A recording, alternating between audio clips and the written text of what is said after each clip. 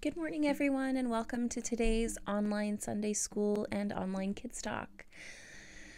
We are in the season after Pentecost. Pentecost started with the liturgical color of red, and now we are in ordinary time, which is the color green. My Grammy always used to say that green was her favorite color because it was God's color. Why do you think that might be?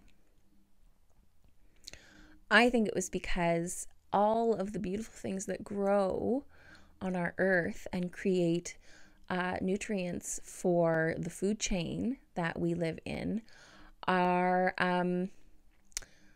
green. That's a little off topic though. What I'd like to talk to you today about is family. And in today's story, we are talking about Jesus's family. Now, there are all different kinds of families. All families are different and all families are important. Jesus says that everyone is in his family. So let's read today's story. And unfortunately, I don't have a fun version of it, so I'm just going to read it from my Bible. But I'll read you today's story and then we can have a quick chat about it. Then Jesus entered a house, and again a crowd gathered, so that he and his disciples were not even able to eat. When his family heard about this, they went to take charge of him, for they said, "He is out of his mind." And the teachers of the law who came down from Jerusalem said, "He is possessed by Beelzebul. By the prince of demons he is driving out demons." So Jesus called them over to him and began to speak to them in parables. "How can Satan drive out Satan? If a kingdom is divided against itself, that kingdom cannot stand. If a house is divided against itself, that house cannot stand. And if Satan opposes himself and is divided, he cannot stand. His end has come. In fact, no one can enter a strong man's house without first tying him up. Then he can plunder the strong man's house. Truly, I tell you, people can be forgiven all their sins and every slander they utter. But whoever blasphemes against the Holy Spirit will never be forgiven. They are guilty of an eternal sin." He said this because they were saying he has impure spirit. Then Jesus' mother and brothers arrived. Standing outside, they sent someone in to call him. A crowd was sitting around him, and they told him, "Your mother and brothers are outside looking for you." "Who are my mother and my brothers?" he asked. Then he looked at those seated in a circle around him and said, "Here are my mothers and my brothers. Whoever does God's will is my brother and sister and mother."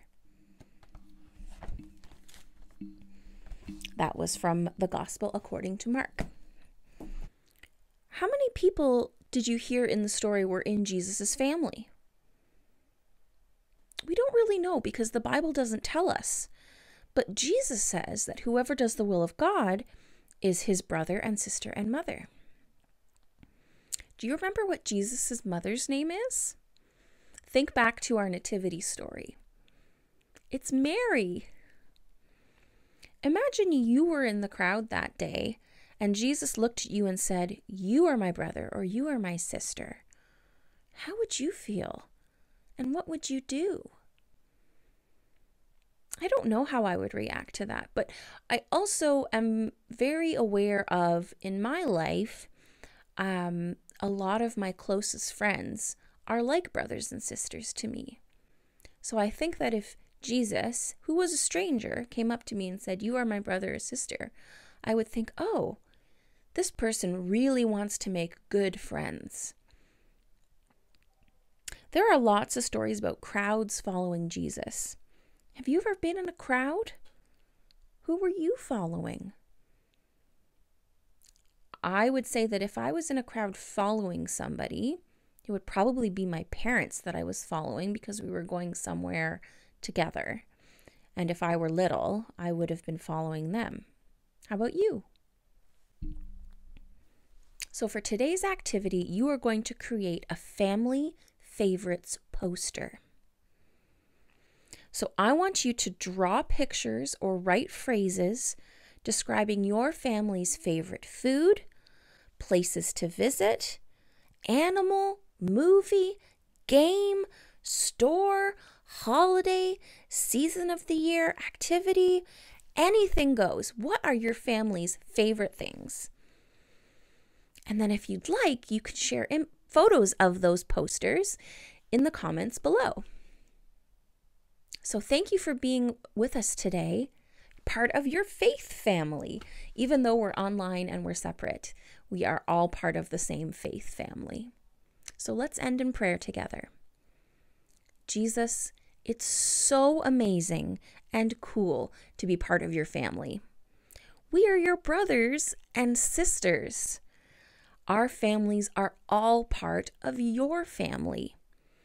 Help us to do what you want us to do as part of your family. Amen. Remember, we love you here at St. John's. God loves you, and we'll see you next time.